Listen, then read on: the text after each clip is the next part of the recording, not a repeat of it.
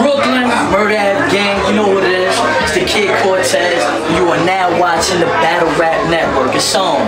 We out here, South by Southwest, 2013. Got the whole Murder Ave Gang, rapping the borough. Back, talk to me. Shout out to Battle Rap. First of all, I've been in Battle Rap since about 05, 06. I did the fight clubs.